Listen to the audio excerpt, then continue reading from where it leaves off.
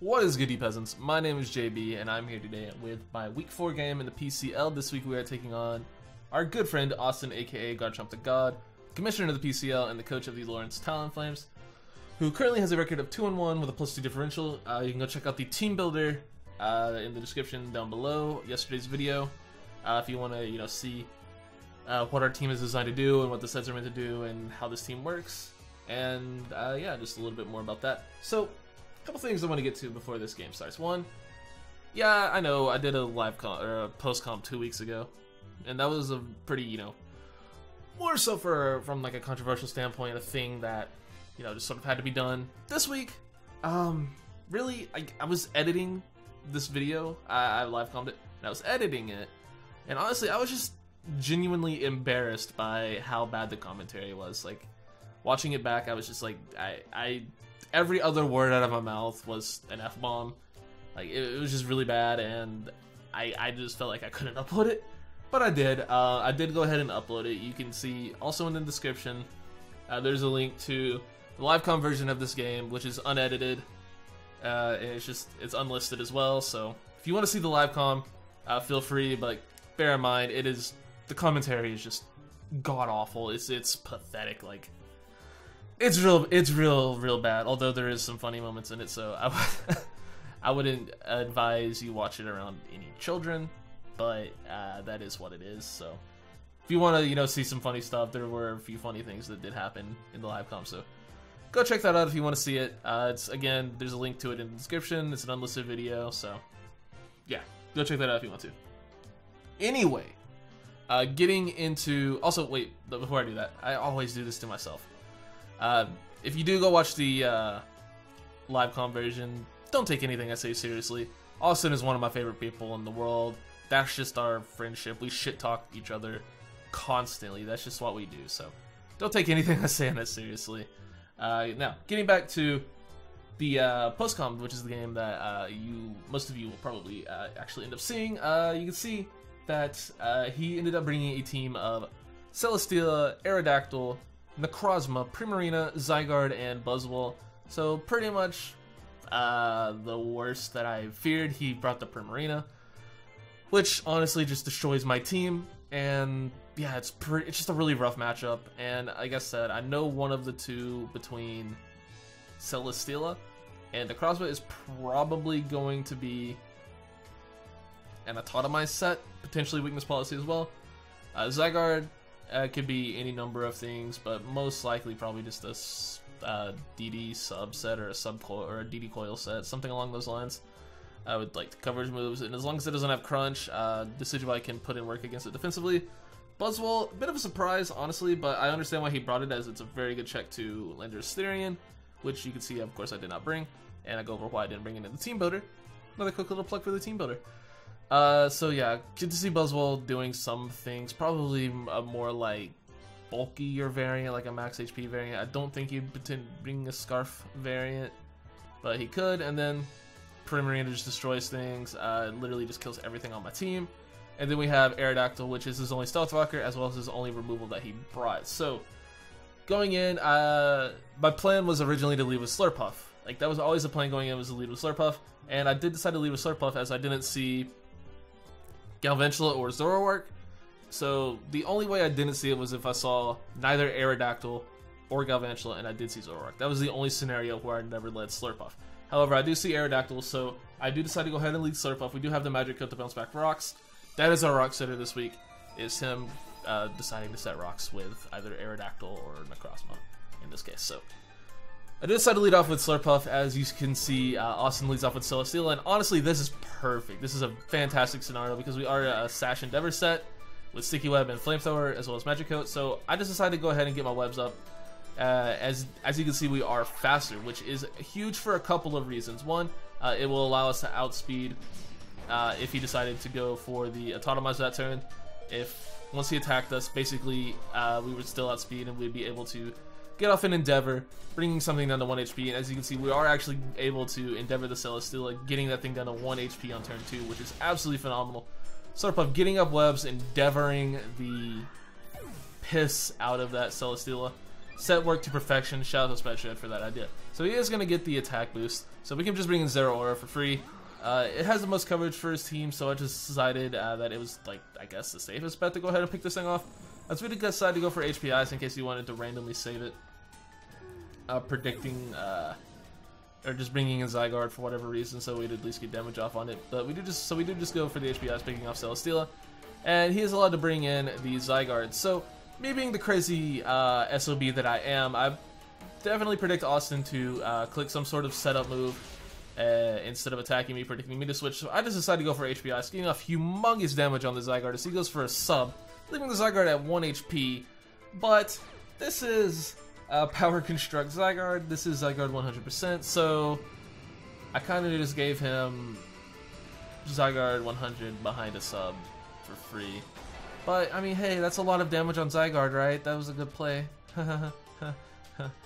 But it is actually, you know, pretty solid damage, so I will take that. And I can get just switch Zero Aura out and bring in my Decidueye, which is designed to keep this thing in check.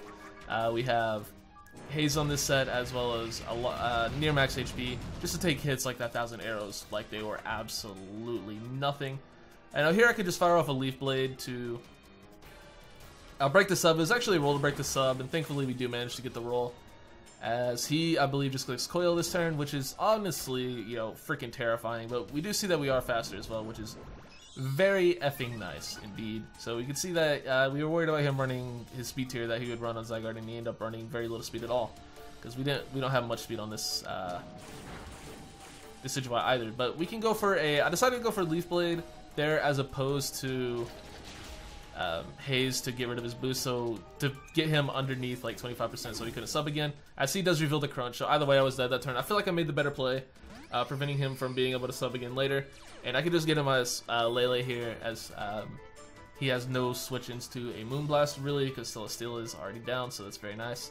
He is going to switch out the Zygarde, keeping it alive at 1 HP, which is a little bit strange now that I've seen his whole moveset. We've seen Sub, Coil, Arrows, and Crunch, so he's going to bring in the Primarina.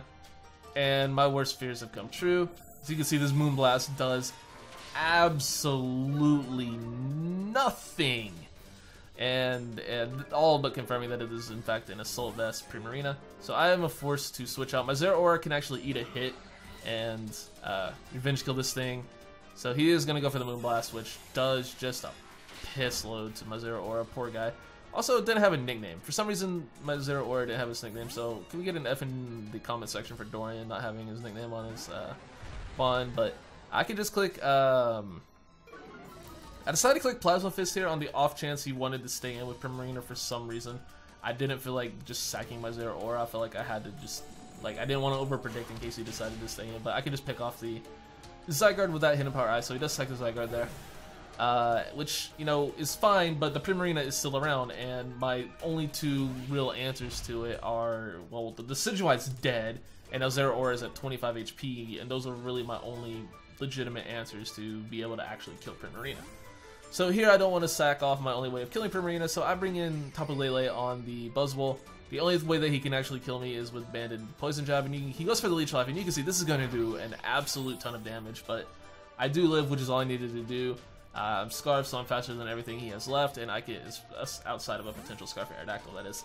And I can just fire off a Moonblast, so he does just go back into the Primarina, which is nice. I'm getting chip damage off on it, which is all I can really ask for at this point. Is just enough damage that I can keep it in range and potentially just pick it off with something else later. So that Moonblast brings it below half, so I calc and I'm like, okay, he's in range of Gyarados if I go for one more, so I can sack off Lele, put this thing in range of Gyarados, and just let my Tapu Lele go down. I did calc to see if my Gyarados could live a Moonblast, and it turns out it can, even after Mega, even, you know, Moonblast is super effective.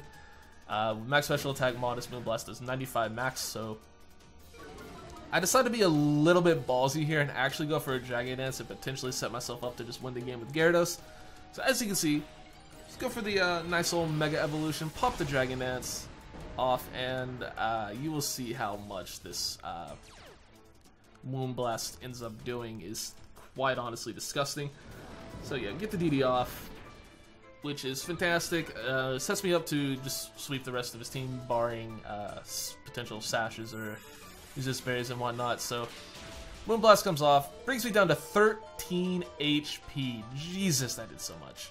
But it never killed, so like I said, we're safe barring a crit to go for that play. He doesn't have priority left, so we can actually get rid of the Primarina there. And we have a +1 Gyarados. He brings out the Necrozma, so I know something's up at this point.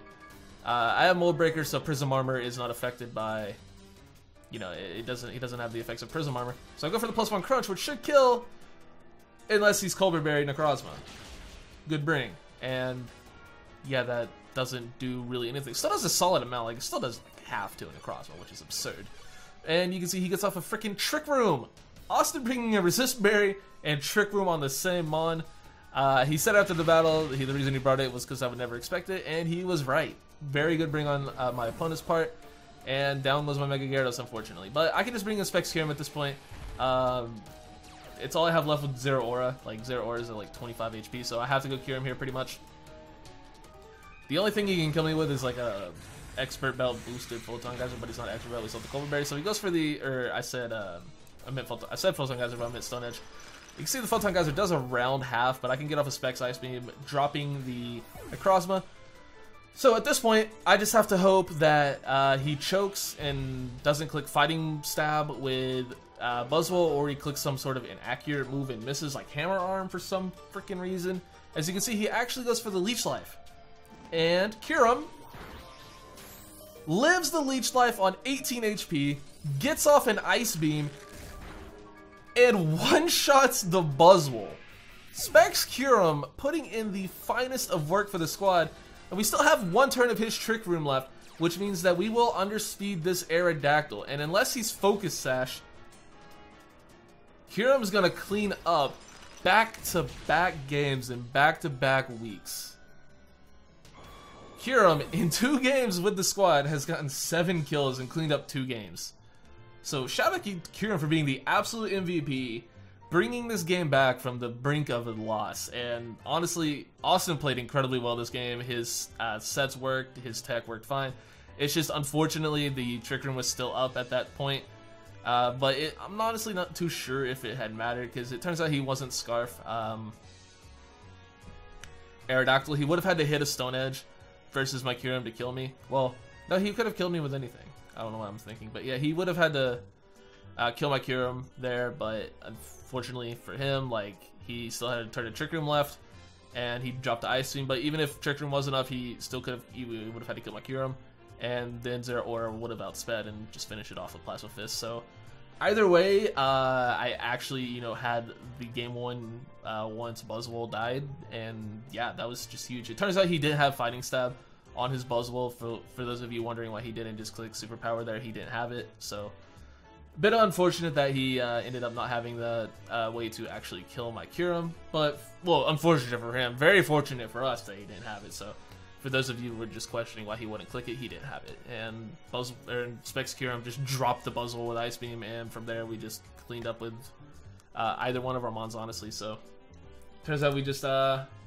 unfortunate timing on his behalf, and very fortunate for us. So game easily could have gone either way, but we take those, and we are now sitting at nice and pretty 3-1 +6 differential, which honestly is one of the highest differentials I've ever had. You guys know I'm not usually one to play for differential, but, you know, in the Pokemon community, I've learned that you have to play for differential, whether you want to or not, no matter whether or not you think it actually matters, because in my opinion, differential shouldn't mean a damn thing compared to the head-to-head game. But people in this community are terrified of change, and just for whatever reason don't think that makes sense, even though, like, the head-to-head game clearly should matter more than what you do against someone else.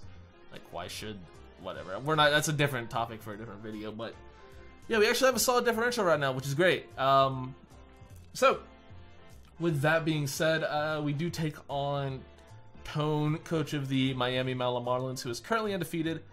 As of me recording this battle, I don't know how his Week 4 game turned out, but he's currently 3-0. So we might have to take on an undefeated coach going into Week 5. Either way, he's going to, at worst, be tied with us in records. So should be a fun game next week. And thank you guys so much for checking out this video. Be sure to go check out Austin in the description down below, as well as all of the other coaches. Go check everyone out. go watch all their videos. Have fun binge watching PCL games today. And yeah, I'm gonna stop rambling. Thanks for watching. Peace.